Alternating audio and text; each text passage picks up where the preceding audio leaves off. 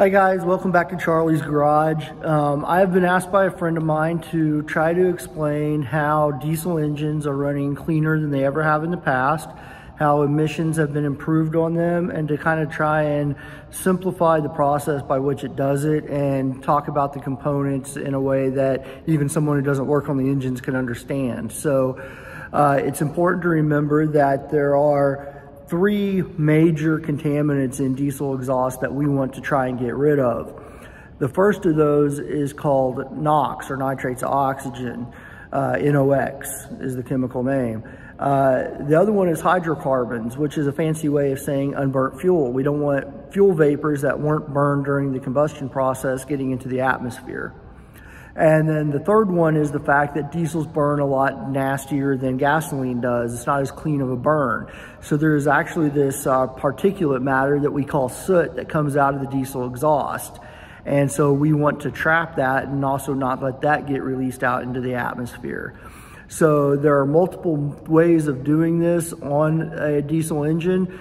We have two primary emissions control devices that are on the engine itself, and that is the exhaust gas recirculation system and the crankcase ventilation and filtration system. In the exhaust pipe, we have three more systems. We have what's called a diesel oxidation catalyst, we have a diesel particulate filter, and we have selective catalyst reduction. So what we're going to start with is I'm going to show you the two systems that are on the engine before we move into the exhaust piping and talk about what's called the after-treatment system. Okay, so the first first exhaust system that we're going to talk about, or emissions device, is the exhaust gas recirculation. EGR is when we take exhaust gas that's been produced by the combustion process that used to in the old days go straight out the tailpipe. Now we put some of that exhaust gas back in the cylinder. So one of the first things that happens is right down here you have your exhaust manifold, and you can see that your turbocharger is mounted to that. So most of the exhaust gas that leaves the exhaust manifold is going to travel through this turbo to spool it up. A small amount of that exhaust gas is allowed to go through this part right here, which is called the EGR cooler. So the whole reason we're putting exhaust gas back in the cylinder is not because it's hot, but because it's inert, which means it has no oxygen in it. So we want to send that inert exhaust gas back to the cylinders, but we don't want it superheated. So this guy right here has coolant passages that go through it, plus the exhaust gas that goes through the middle of it. So it transfers the heat from that exhaust into the coolant. And up here you can see what we call the crossover tube. It comes from the end of this cooler and it travels over the engine to the other side, which if we look at that other side of the engine right here, that crossover tube comes across and comes to right here. This component is called the EGR valve. The EGR valve is going to open, and it can be a spool or it could be a butterfly. It doesn't really matter. But what it does is it controls the amount of exhaust gas that is going into the cylinders. And you can see that it is mounted right here above the intake manifold. So it is controlling this pipe right here is the fresh air coming from the turbocharger into the intake. This is where the exhaust could mix in with that fresh air. So why are we doing this? Why are we putting exhaust gas back into the engine? When I ask my students this question, I get well, we want to reburn the exhaust gas. That's the answer I get all the time. No, there's no oxygen or very little oxygen left in the exhaust gas to burn. What we are doing is taking up space in the cylinder with exhaust gas. If there's less of this fresh air coming from the turbo, because exhaust gas is taking up some of the space, what that means is that in the cylinder, you have less oxygen. And when you have less oxygen in the cylinder and you ignite the cylinder with fuel and heat, less oxygen means less heat is less heat is produced during the combustion process. And NOx, nitrates of oxygen, is a byproduct of that heat. So by pumping an inert exhaust gas into the cylinder and taking up space, we have cooler combustion temps and we produce less NOx. The reason why we use a valve is the downside of EGR. EGR can greatly reduce the amount of power that an engine produces, because if you have less oxygen and less heat during combustion, you're of course going to produce less power. So in high demand, this exhaust valve will close so none of that exhaust gas can get into the cylinder. You're cruising in 10th gear doing 80 down the interstate, you only need a fraction of the power this engine can create. So this valve will open up and start reducing NOx formation by cooling down combustion temps. So that is the first part of this. The second part on the engine is crankcase ventilation. When an engine ages and the rings in the cylinder wall start to get worn down, more and more of the compression from the cylinder gets past the piston rings down into the oil pan region of the engine. And if we didn't do something to relieve that pressure, it would blow out seals on the engine and cause other issues. So back in the old days, we simply had a hole in the side of the block with a tube stuck in it. The EPA didn't like that, because the EPA said, hey, you're dripping oil and fuel and stuff all over the ground with that tube. So now your crankcase ventilation is also considered an emissions control device. Up here on the top of the valve cover, I'm not going to take it apart, but inside of this is a filter. So as that crankcase pressure builds up, it travels through this filter.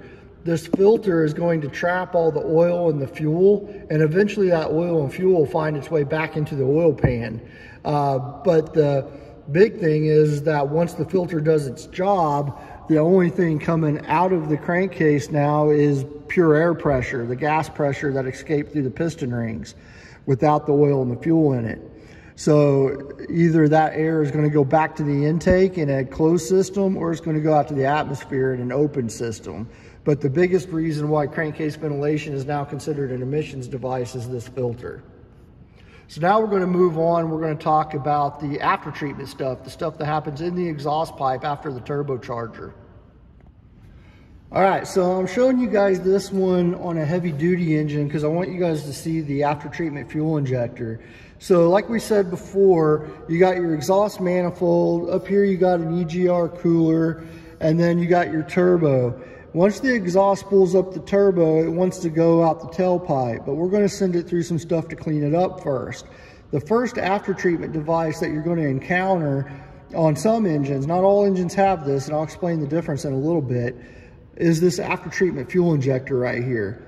This is going to pump fuel into the exhaust stream so that the exhaust stream gets super hot. We will explain why we want it super hot here in a minute, but just remember that this is here and it exists, and when we get to the DPF or diesel particulate filter, we'll discuss why it's there. The exhaust then travels through the pipe and it's going to come to the after treatment system. So if we take a step back here, we can see that this after treatment system consists of two canisters. So on the top piece right here, the first thing that it's going to encounter is this section of this canister, which is called the diesel oxidation catalyst. This one has precious metals in it that react with the exhaust and the fuel that's in the exhaust to cause it to basically oxidize or burn that fuel. That keeps fuel vapors from being released into the atmosphere. So that's your DOC, or diesel oxidation catalyst. The other half of this assembly is called the diesel particulate filter. So I mentioned that we have soot, that solid particulates that come out of the exhaust that we don't want going into the atmosphere. Well, this is just a giant filter for that, and it collects that soot. Up here at the top, you can see that it has a sensor, and this is called a delta P sensor. It measures the pressure at the inlet side of the filter, and it measures the pressure at the outlet side of the filter. This is going to tell the computer how full of soot this filter is. When that pressure differential gets really high, because if it gets plugged up, pressure is going to skyrocket right on here on the inlet side, and it's going to decrease a lot on the outlet side, and you're going to have a pressure differential that grows. Once it reaches a certain point, it's going to tell the computer that this is plugged up and that it needs to go through what's called a regen process. The regen process is when we take the soot, we superheat the exhaust so much that the soot level burns down to ash, because soot still has some burnable carbon material in it. So that's what regen is burning soot down to ash. So earlier we mentioned that after treatment fuel injector. Remember that guy? If I put fuel into the exhaust system and the DOC oxidizes that fuel, what happens to exhaust heat? Goes way up. That helps burn the soot in this guy down to ash, right? So eventually, if you keep regenning this guy and you keep burning the soot down to ash, the ash level is going to gradually fill up this filter. So even though you regen it a lot, eventually you're going to get to the point where you have to take this filter off and get it cleaned out or serviced. All right. So once we trap the particulates, the only thing we really have left that we want to get rid of, we've gotten rid of hydrocarbons, we've trapped the soot, and the last thing is down here at the bottom. It's called the SCR catalyst, or selective catalyst reduction. A lot of people who don't even own a diesel have heard of diesel exhaust fluid. The DEF tank on this guy is right here. Diesel exhaust fluid is basically a concentration of urea that passes through the piping and gets injected into the exhaust stream right here at what's called the DEF dosing valve. So it hits the exhaust stream before the exhaust stream hits the selective catalyst.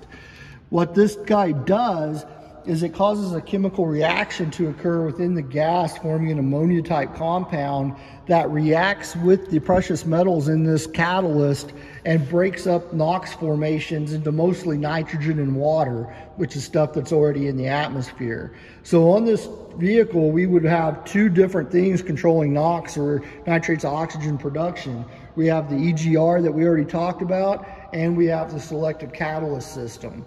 The selective catalyst system is actually becoming so good on modern engines at reducing NOx levels that a lot of trucks are starting to come out now, or a lot of engine manufacturers, without EGR on their engines, which is really good because EGR caused a lot of carbon buildup issues in engines and caused dirty oil issues, stuff like that. So it's really good that this SCR system is doing such a good job and we're able to get rid of EGR. Now, you notice I said that not all engines have the after treatment fuel injector on it. So I'll point out why. This engine right here is an older Cummins HPITP engine that has mechanical injectors that are metered and timed, but is still mechanically pulsed with a rocker arm. So this guy can dose the fluid into the stream directly so that those injectors don't have to do something that they're not really designed for. Most of the new engines coming out now are some form of high pressure common rail. So this engine right here is a high pressure common rail engine. So this one basically doesn't use a rocker arm. It uses the pressure at the cylinders and a signal from the ECM to open the injector pintle to let the already pressurized fuel enter the cylinder. So since the pressurized fuel is always at the injector already, that means the ECM can pulse that injector anytime it wants to. So on an engine with this type of fuel system, you don't need that after treatment fuel injector because this guy can just inject fuel into the cylinder on the exhaust stroke, which accomplishes the same thing. So if you look on the back side of this turbo, there's no after treatment fuel injector like we saw on the other one. So high pressure common rail engines won't have that after treatment fuel injector on them. So I hope this simplified how we clean up our exhaust on a diesel engine. I hope you enjoyed this video. If there are other videos that you would like to see about other types of diesel exhaust systems or any diesel related material at all, please let me know because I like making these videos. I do want to show you guys one last thing before we sign off.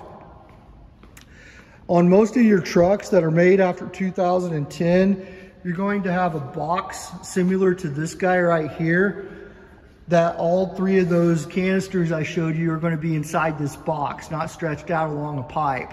So that's kind of what you're going to run into out in the field for these newer trucks versus having each one of those canisters really easy to get to.